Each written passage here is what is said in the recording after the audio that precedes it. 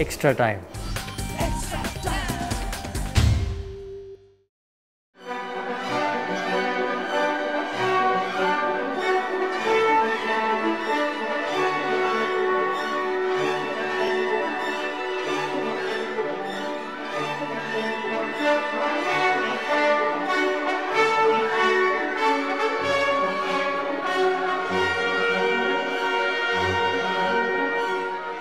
1968, I watched the Mexico Olympics, and I was just so inspired. I watched a little black and white TV in my parents' kitchen back in England, and I knew that's what I wanted to be. I wanted to be in the Olympics.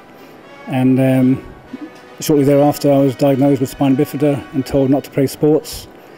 And I'm the kind of person that if you tell me I can't do something, that's more reason to do it. And so throughout the 70s, becoming a teenager, I started training, and it got better and better. And by the time I was 17, I had my first international, the javelin thrower. I was number 2 in the world as a junior when I was 19, to 83 meters. And that set me on my path. I got a scholarship to the States, and competed in the 84 and 88 Olympics. I was a world record holder. I've lost count how many British records I have, but Commonwealth record, world record holder.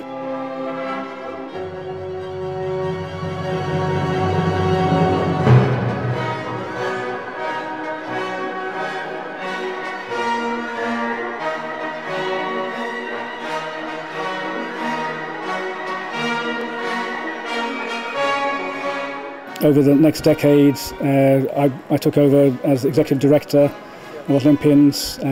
Last year when I was on CNN, our 10th anniversary, we were 29, which is pretty good, but it's not good enough for me. And so last year I've doubled it, went out at 60. I let the Olympic Museum, the Cultural and Heritage Foundation, know about what I'm doing and the kind of ideas I had.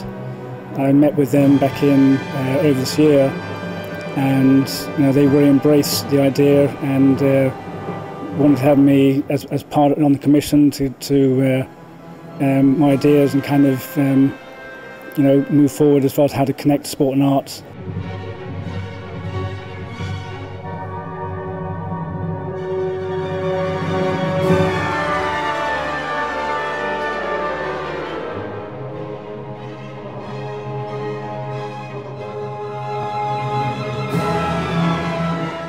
Somehow the name Picasso got attached as like an artist, and that just got got picked up initially by the BBC, and then everyone else has kind of picked up on it.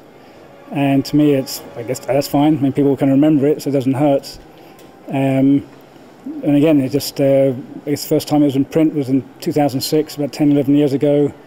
And after that, it just got picked up by more and more people. And it's kind of built,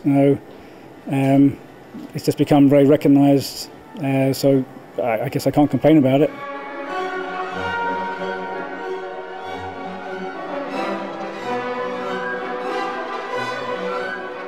It's so in sync with what I'm working on, with sport and with art and competition, and also bringing back, creating a platform for peace.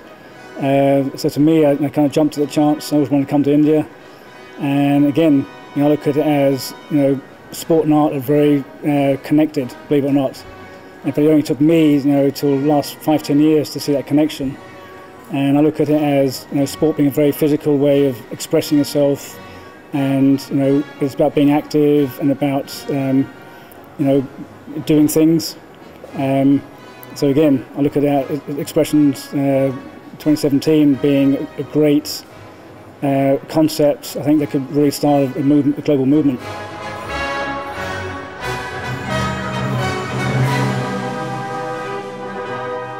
My guess and what I would say is just maybe they need to work on the infrastructure as far as the athlete support, and again I don't know the details of that, so and part of this is exactly that, finding out about within the IOC and kind of just how organisations function, because this is all kind of new to me.